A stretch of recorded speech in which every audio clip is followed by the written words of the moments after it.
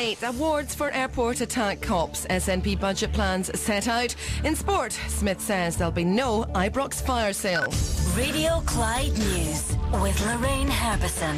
Good morning. Police officers who responded this year. A Glasgow artist says his paintings have shot up in value because of the credit crunch. Frank Toe, who's based at a studio in Alexandra Parade, has seen works which were selling for £800 18 months ago sport a £1,700 price tag today.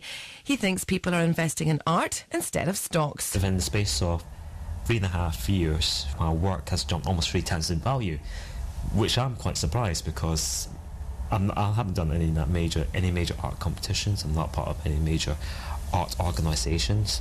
And you can see a video of how Frank Toe makes his money by going to Clyde1 or Clyde2.com and clicking on news. Now, the Scottish Government's handing